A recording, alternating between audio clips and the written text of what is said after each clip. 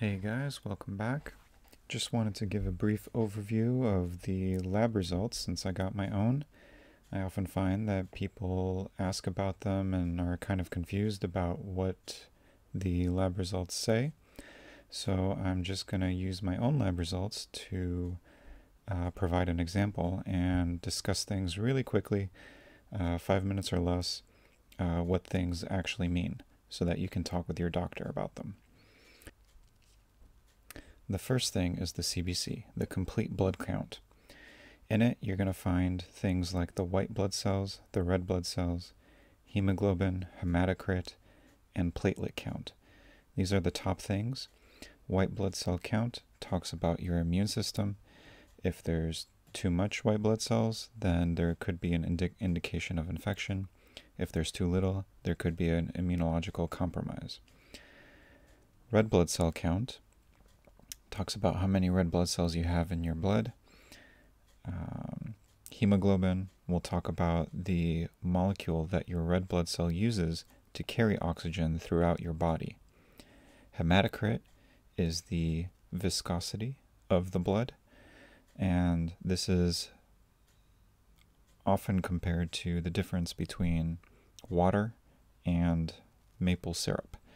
If you'll try to run water or pour water out versus pouring maple syrup out, you'll know that water runs very fluidly versus maple syrup is also fluid, but it's very sticky.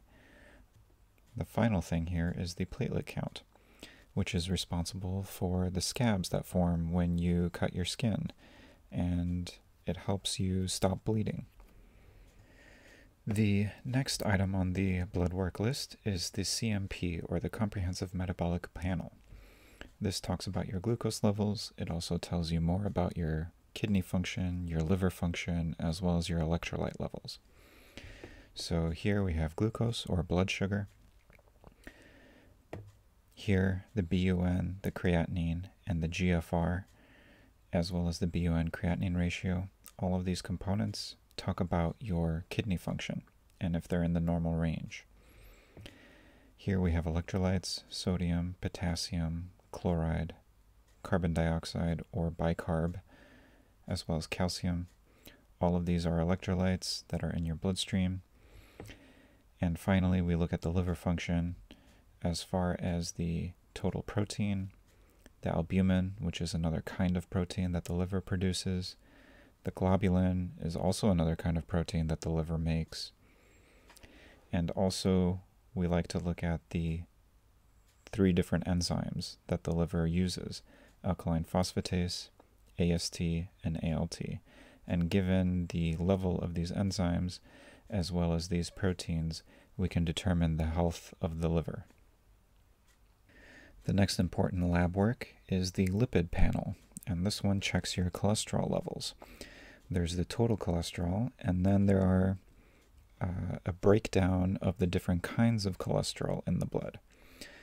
Most of us have heard of HDL cholesterol, which is also known as the good cholesterol, and we've also heard of the LDL cholesterol, which is also known as the bad cholesterol. And there's also triglycerides. Fun fact, triglycerides doesn't always go up just because you have elevated cholesterol in your diet. It actually goes up often because you have a high carbohydrate diet, but we can talk about that in another video. Finally, we have the TSH. This is the thyroid stimulating hormone. Basically, we run this test in order to determine the health and function of your thyroid gland. If this is too high or too low, we can figure out maybe there's something going on and treat it accordingly. All right, that's it for today. I'll go into depth in other videos about each of these labs. If you have any questions or comments, please leave them down below. If you like what you heard and what you saw, and you found this information helpful, please like and subscribe the video. It'll help me know what people enjoy and want to know more about so that I can continue to make more videos for you. Otherwise, have a good day.